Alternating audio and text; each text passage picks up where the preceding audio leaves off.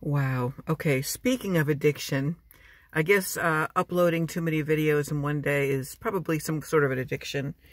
Or, I'm turning into Pam Talks or something. Uploading 15,000 times on one day because of my emotional roller coaster. What can I say? I'm a lonely loser.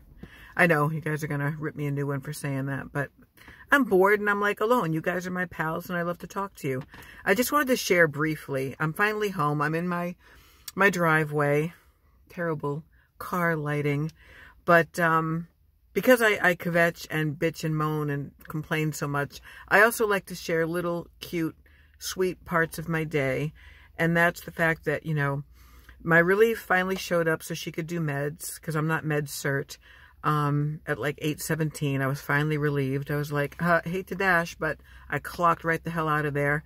I'm in my car. I'm like looking for my keys. I'm sort of cursing and, there's stuff spilling out of my purse and like just stuff is all over my car. And I go in, my handbag and look what I find. Look what I pull out. One of my cats dropped her little toy mouse in my handbag, probably this morning, maybe last night. And it just reminded me to stay grateful and have gratitude for the sweet, soft things in life that touch our hearts. And my cats do.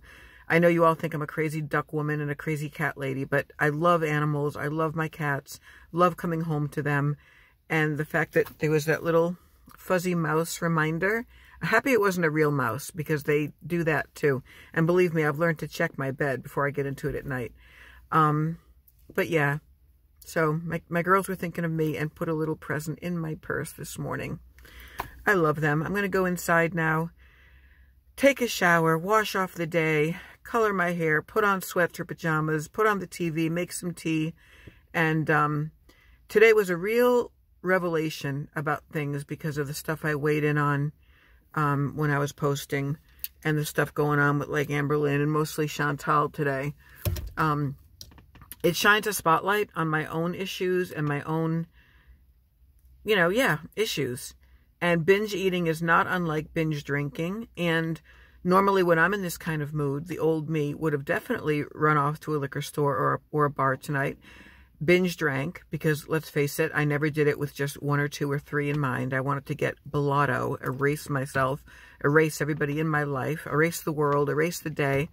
And that was the way I drank. And I'm just grateful that with the insight of looking at other people and realizing what addiction does to our lives, and not to judge them, because that's cruel and it's unnecessary and it's not even helpful, but to realize, like, to keep myself in check. Smokey, Steve, and Mark, Steve, if you're listening to this, I re-listened to your, I think, latest video weighing in on the Chantal saga, and I really, really related. I was like saying like, yeah, boy, like right there in the car as you were speaking, with how important it is to keep yourself in check and to at least look at others like success stories and maybe failure stories or struggle stories as a way to keep us on the straight and narrow too.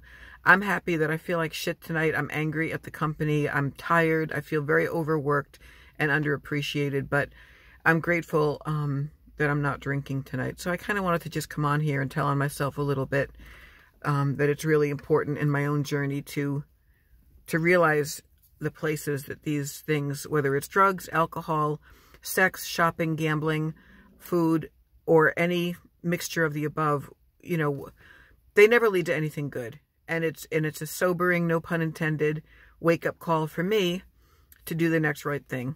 And I don't mean to lapse into AA speak because I don't really adhere to AA very much. And that's a story for another time, which I also say a lot.